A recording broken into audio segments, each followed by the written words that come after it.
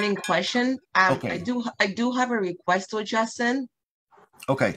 Justin, don't be scared. Reach for the motherfucking bell.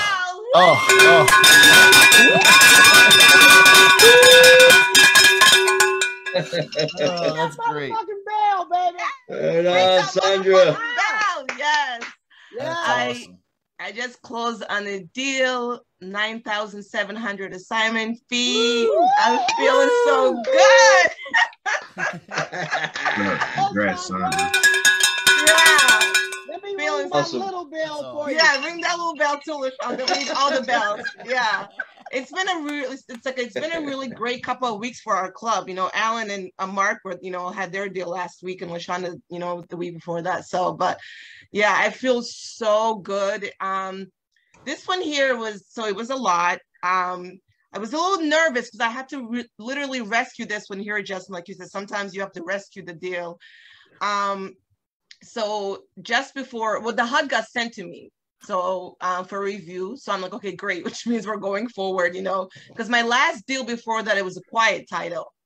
And I was so pissed because that would have been a $12,000, assignment fee. And I lost on that one. So, but the lawyer accidentally included both the seller and the end buyer and me in that email with the HUD. And the seller contacts me and was like, who was this other person? Because I didn't get an opportunity to prep her once, we were heading to closing, just to let her know, like, hey, my funding partner and I already, we're heading to closing, we're ready to close. So she kind of like, pulled back. And I was like, oh my God, like, no. And I was like, said to the lawyer, because that's the first time I've used him. I'm like, what are you doing? You know what I mean? Like, you weren't supposed to include everybody on there, because I had made a few requests and stuff like that. So it kind of fell through the crack between him and his secretary. And it was a few days, the seller was pissed at me, and I had to try to go there and, and explain to her that, listen, that is my funding partner. Trying to clean it up a little bit. I'm like, you're still getting your number at the end of the day. We're just trying to figure out what day we can get you that check, So after a couple of days of her saying, I'm going to think about it, she was like, you know what, I'm still getting my number, because I actually ended up paying her, a few $1,000s more than what it was worth, but she obviously wasn't aware of what the market is, because she could have asked for a lot more. But anyways, closed that deal. Feeling really, really good, so yeah. Great. That's great. Awesome. Yeah. Great. Good for you. Great job, Sandra. Good job.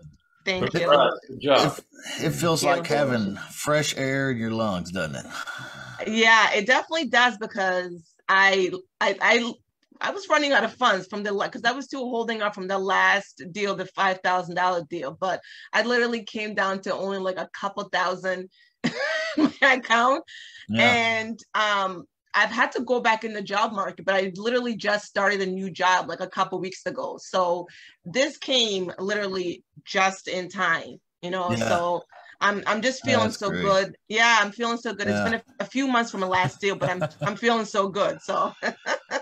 Well, you can get all the Christmas gifts or whatever for the holidays now and all that if you want to, and that's awesome.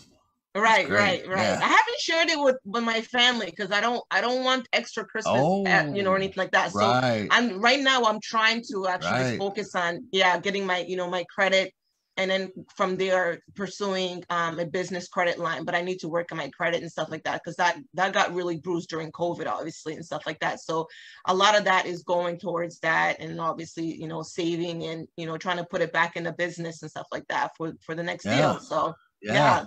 That's great. Great. How exciting. How smart too, you guys and gals, I hope you heard her say that, she doesn't want to tell her family about all the money because, she don't want no extra on the Christmas and whatever. You know what I mean? I'm just telling you, there's a lot of wisdom to that. A lot of wisdom to that, ain't there? Yeah. Yeah.